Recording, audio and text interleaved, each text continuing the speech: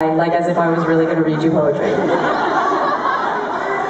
But honestly, read it. Now that you've acted so upset, I'm just going to do something on the fly because I want to annoy some of you. So here we go.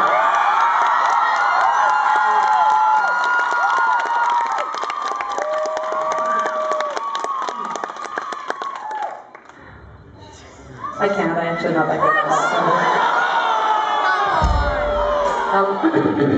Birmingham. Let's just say this piece is entitled Birmingham. This piece is entitled Birmingham Hates Poetry. People in Birmingham hate poetry. They can't stand it when people speak, when they want to actually hear music.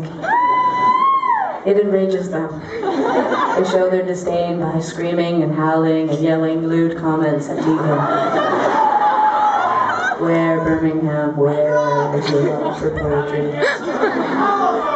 Weren't you moved by the poetry at the President Obama ceremony where he became your president?